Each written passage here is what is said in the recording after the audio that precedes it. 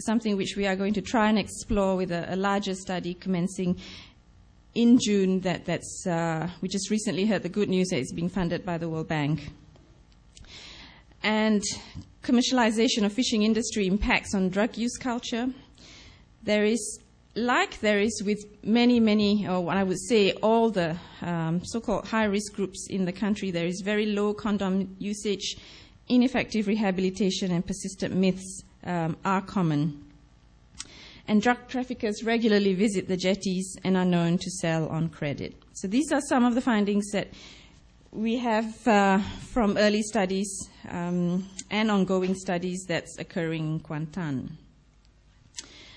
I'm now going to move on to the other so-called flagship research program that we have and that we are performing in Sharia. Hopefully most of you won't recognize this because you've not been on the inside of the prison. But this is Kajang Prison. This is where I and my team from the Project Harapan go in and we get screened. Actually, they're pretty good with us because we even get our own passes now, but we still get screened before we enter the deeper ends of Kajang Prison. One of the reasons why we've chosen to work in Kajang Prison is because there is also generally a much higher rate of HIV within the prison population, and even more so in Malaysia, where drug use is criminalized.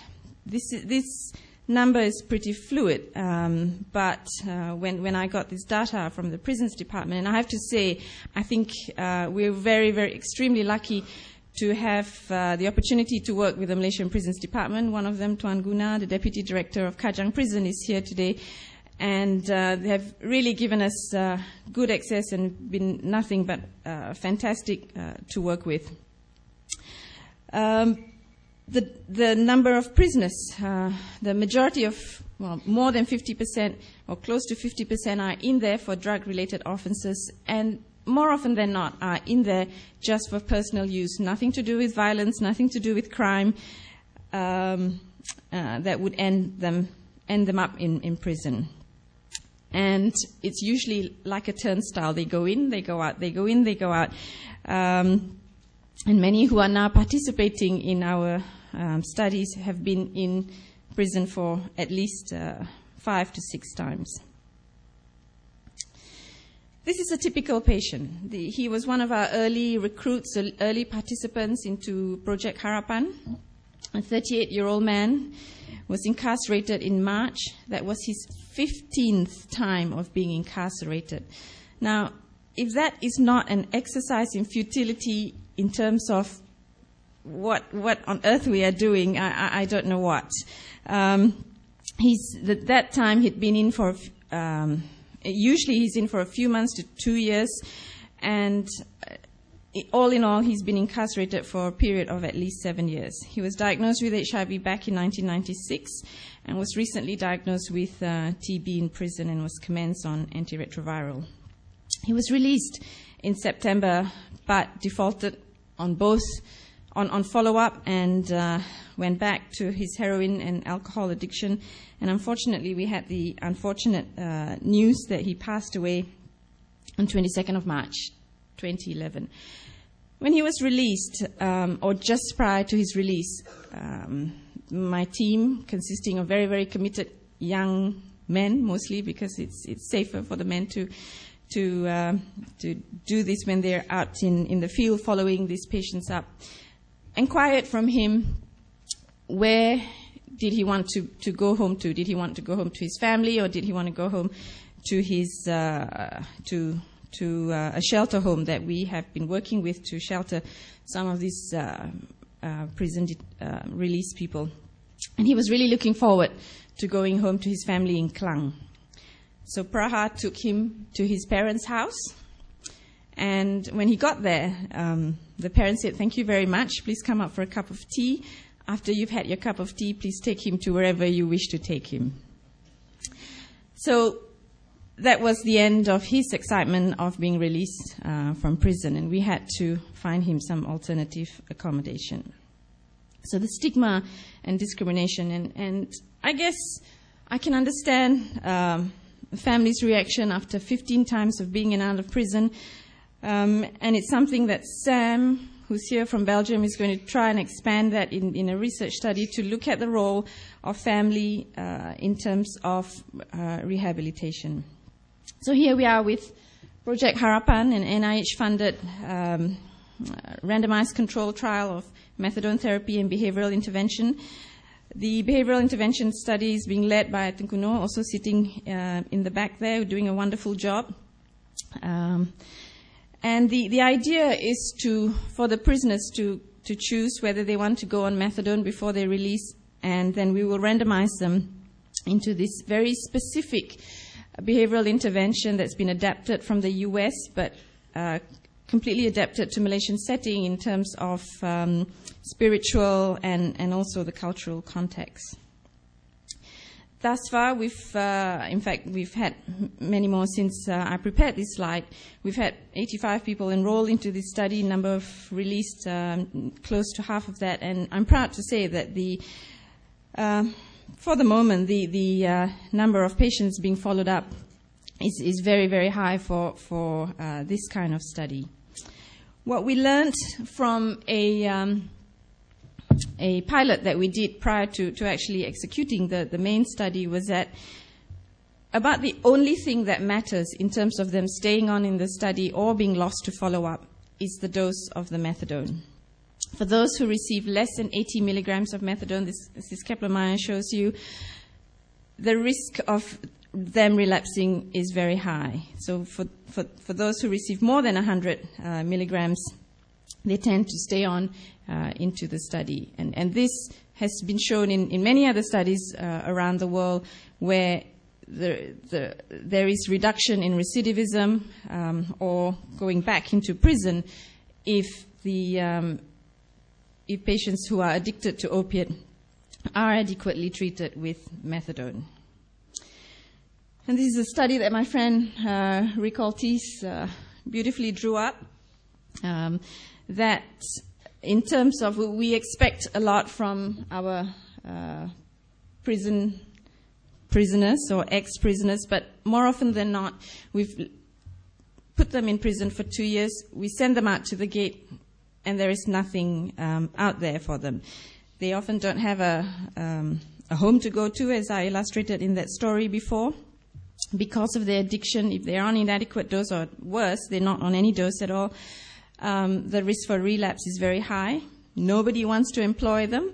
Well, not nobody, but a lot of people don't want to employ them. And there's family rejection and so forth. So it's no wonder that they go into this sort of recurring cycle of in and out of prison.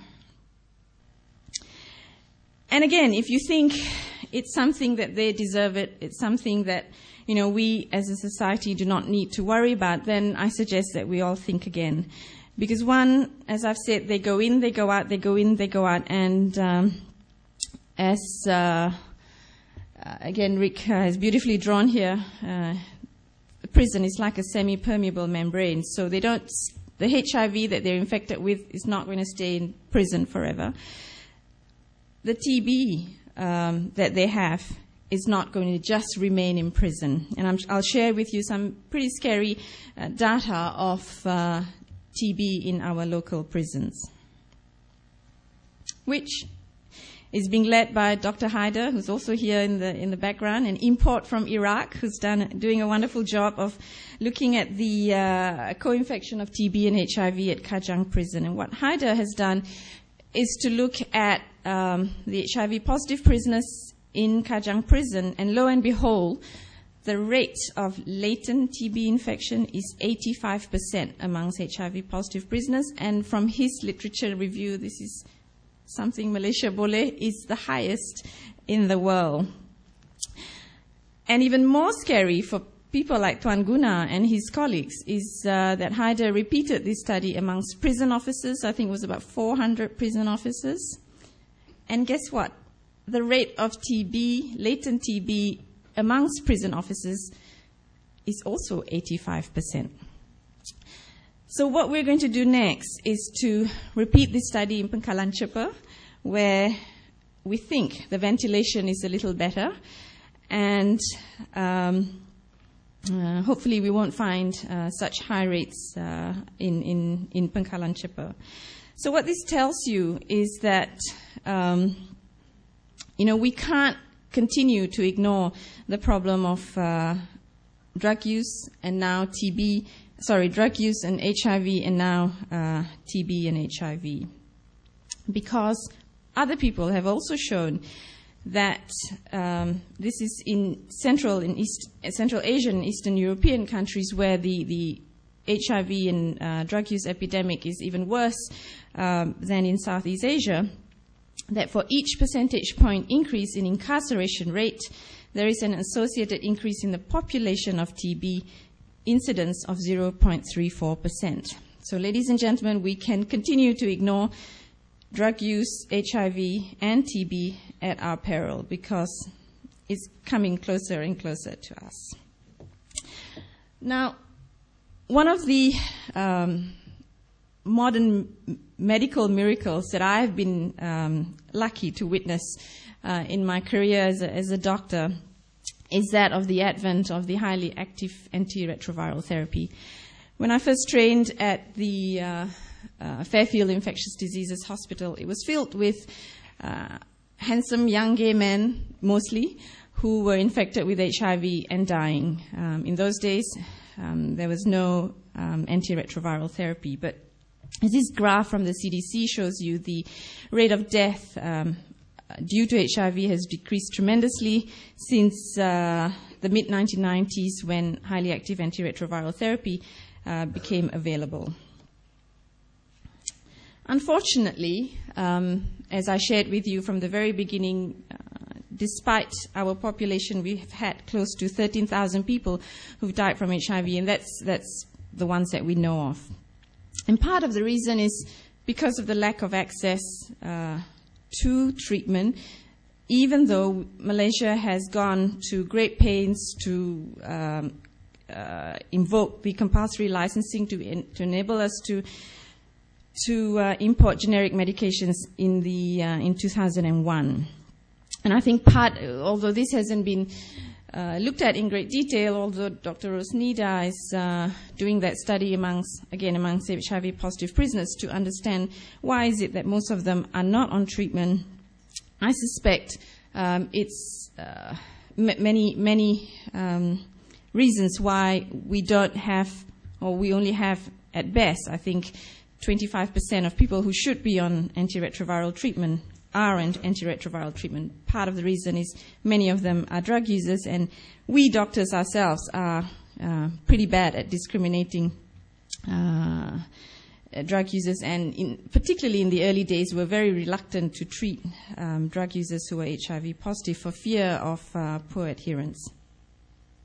And this is another reason why many of our HIV-infected people are dying, or are dying. And that's because many were placed in prison and in treatment centers, so-called treatment centers, where access to treatment for both substance abuse and HIV were not available. Fortunately, things are changing, and there are a number of people here from the ADK who really should be lauded for a substantial 180-degree change in policy in the last 12 months to institute a more evidence-based treatment within their drug rehabilitation centers, which have since gained international recognition, with them getting many, many visitors from around the region. Hopefully will also influence other countries to do the same. Nevertheless, when we went in to look at the situation in Pusat Serenity and interviewed about 100 inmates in Pusat Serenity, 3/4 of them already knew that they were HIV positive, with many of them being positive for more than 5 years. But 74% of them had not received any specific HIV care, and most didn't even have never even had a CD4 done. That's a measure of their immune suppression. So there was no access to antiretrovirals, no unlimited medical personnel, not for want of trying. I know that the Director General of ADK is desperate to get medical care into Pusat Serentis and into their Pusat Khidmat, but it's not such an easy thing. Only 9% had received HIV-specific care during incarceration, and even though some had started treatment before they entered Pusat Serenti, many were forced to discontinue because there was no treatment available within these centers. So, with that, I think things needed to change, and fortunately, I think the winds are shifting both here in Malaysia and internationally. Yesterday or last week, the CND in Vienna, the Commissions for Narcotic Drugs, had their annual meeting, and the reports that came out from Vienna was very promising in that it was very encouraging in terms of the language from the CND, which usually are very more pro law enforcement rather than treatment. And in the words of the former executive director of the UNODC, it is time to go back to the roots of drug control and put health at center stage.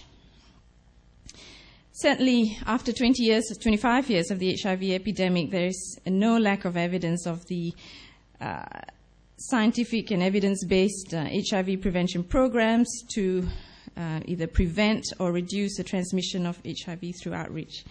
And through the work that the Malaysian AIDS Council, led by Datin Paduka Marina, who's in the back, and members of the Harm Reduction Working Group, we advocated to the powers that be in those days, despite strong public opposition, we managed to convince the government to institute evidence-based methadone maintenance treatment and needles and syringe program.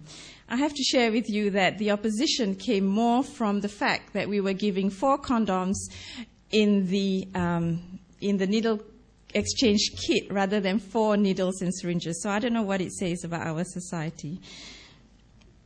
Okay, so we are now, as you heard, expanding the needle exchange program to across the nation, and this year we will receive, as of July, we will start Global Fund-funded needle exchange program, which is quite an achievement, I think, for the country and for MAC.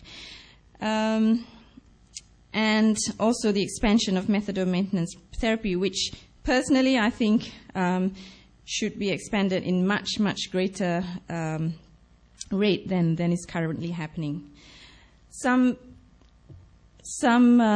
share with you some good news from evaluation from the Ministry of Health methadone maintenance treatment. What you can see is that after 12 months of being on methadone, many of these people who were not able to hold full-time jobs before are now holding full-time jobs. Certainly that's the experience that we're seeing from our limited participants in the Harapan project, and substantial reduction in their HIV risk behavior.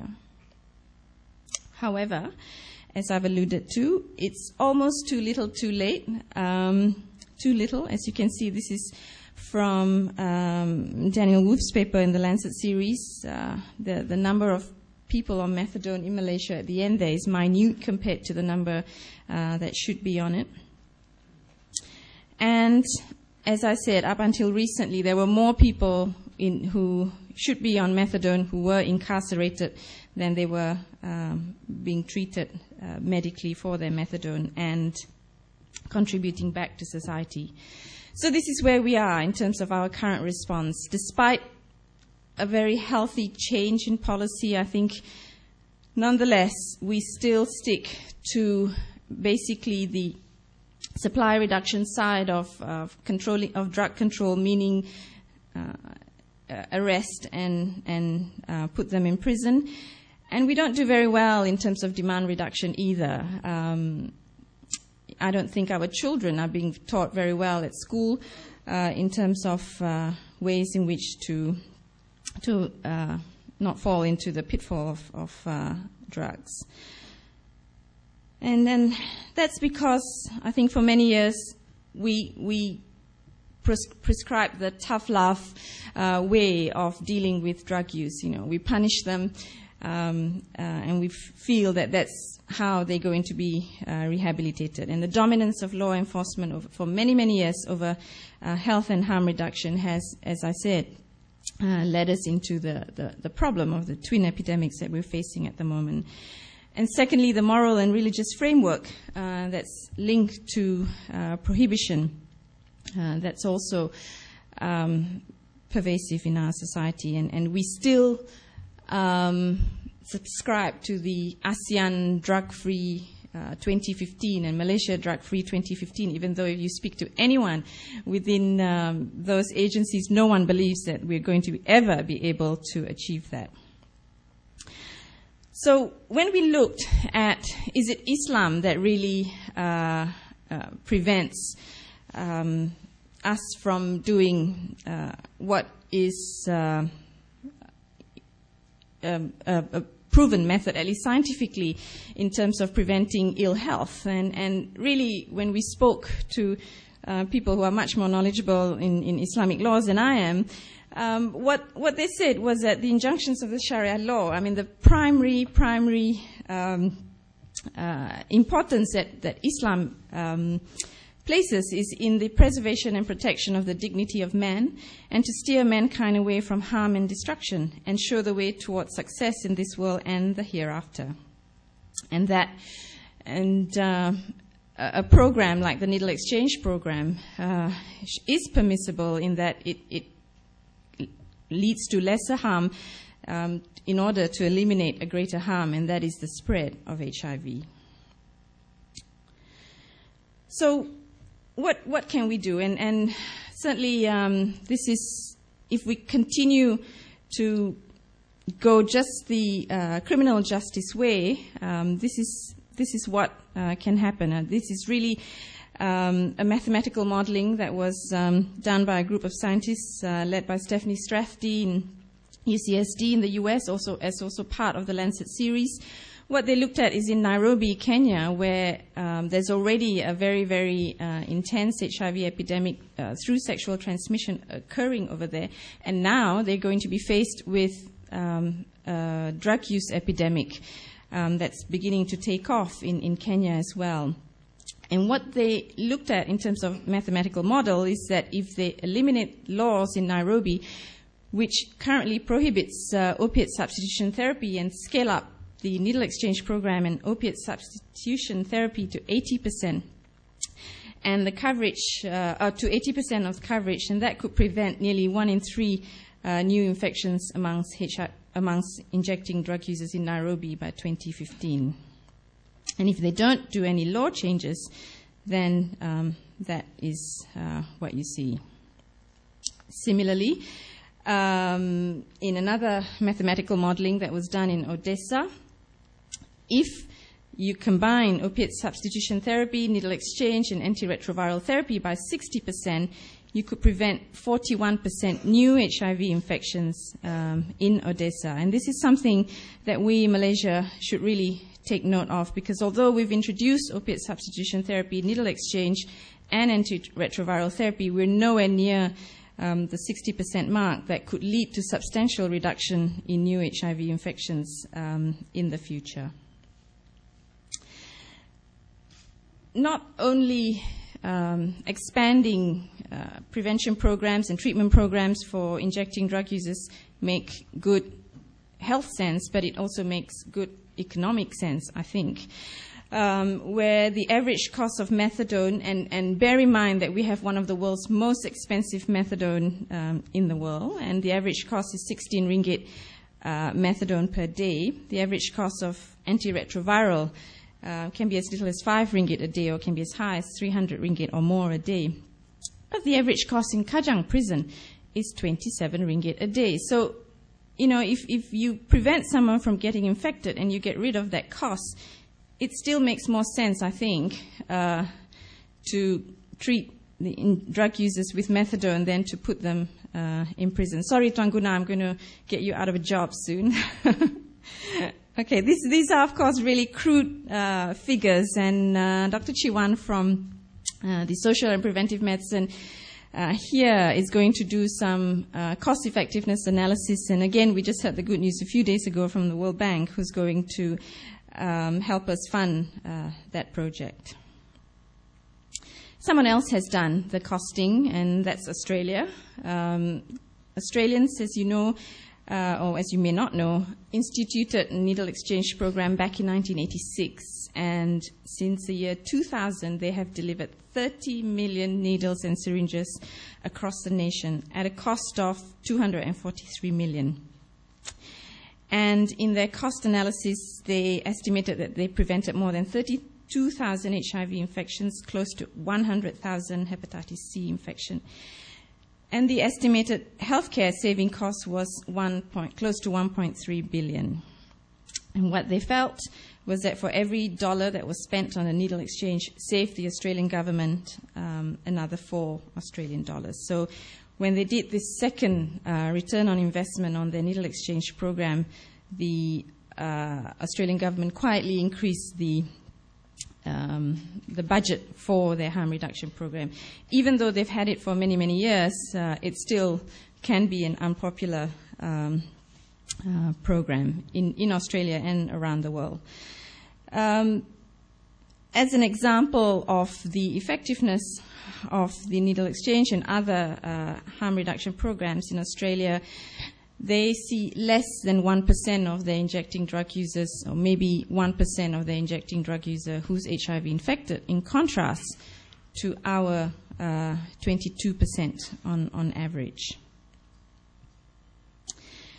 As I shared with you, fortunately, the winds have changed, and one of the most significant changes, I think, in the agency Anti-Dadah Kebangsaan, who's now totally embraced a much more holistic, evidence-based approach to dealing with drug use, and have now opened what they call the Cure and Care Centres in Kuala Lumpur, and are actively expanding around the country. And what it is, it's a voluntary based concept, and they are given methadone at these centres and other ancillary services like counselling. And in fact, this prompted a New Straits Times editorial which says a significant change in policy signals a new sense of urgency, and drug dependency is a health issue, and called for the public to step up to decriminalise drug dependency and to address stigma of addiction.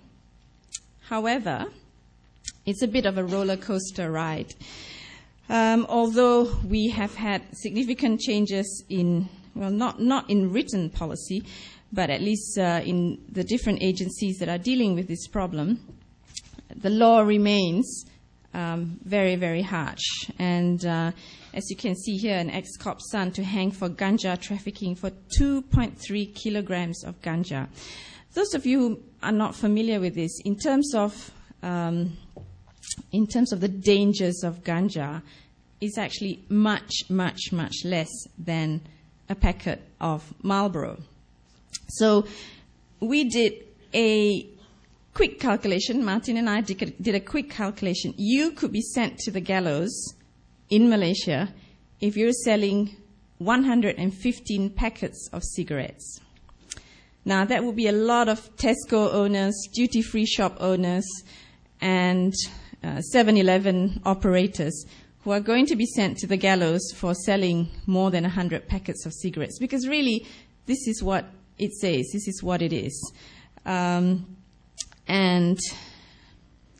to me, it just purely doesn't make sense. But then again, I'm a mere doctor. What we can learn is from other countries that have taken the brave step of having a much more balanced drug policy. And certainly I'm thankful for His Excellency Mr. Paul Beckers, the ambassador from the Netherlands, who's here today, whose country has been exemplary in terms of dealing with the problem of drug use in that country. But in Portugal, where they were facing severe drug use problems not that long ago, the government introduced a much more balanced drug policy and where they essentially decriminalize personal use of drugs. And what most governments and what most publics fear is that when you decriminalize drugs, you're going to get more people using drugs. Well, actually, what they have done after 10 years of evaluation of this new drug policy